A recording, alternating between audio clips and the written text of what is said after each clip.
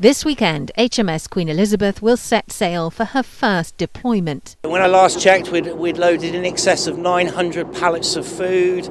We've loaded 54 ISO containers of equipment, 2 F-35 jet engines. Apparently they're about $20 million a piece, so that was quite an expensive crane lift for the driver. Half a dozen helicopter engines, all sorts of other spares, spare rotors, and it's been going on day and night for almost a month because there's a lot of material gone into the ship. You can see behind me there's still stuff going in today. That's all to take care of the 1,700 personnel who will be living and working on board.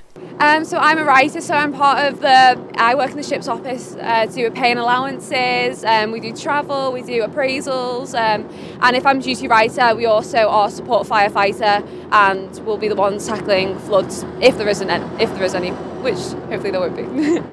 This is the Royal Navy's largest deployment in more than a decade, and they'll be gone for 8 months. And what's the accommodation like on board? It's good. You have quite a lot of room for your own stuff. You have in bunk beds with quite a few girls, so it's good. You get used to living with people, and it's nice. There's always someone there to talk to.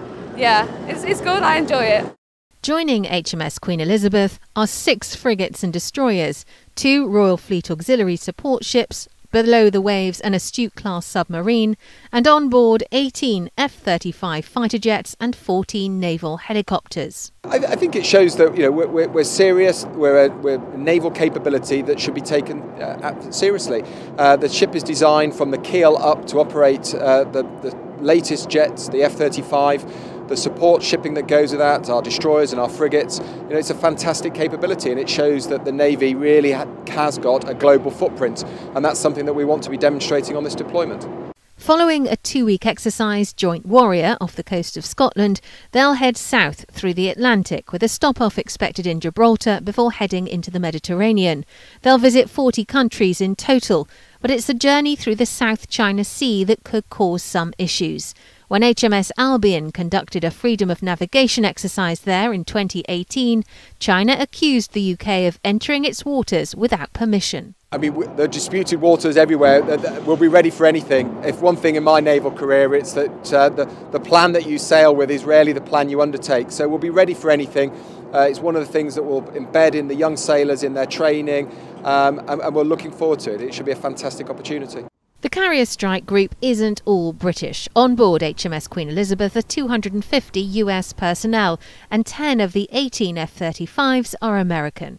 Once we get past the language barrier that we have, it's actually quite easy. Our procedures in many cases, especially with the F-35, are almost identical. And so oftentimes you don't know if it's a US or a UK F-35, and many times we're mixed.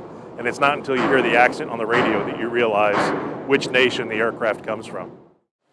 Preparations have gone so well for departure, there's even time for a spot of last-minute painting before setting off on their 26,000 nautical mile journey.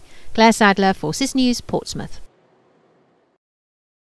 If you enjoyed this video, don't forget to like and subscribe to our channel.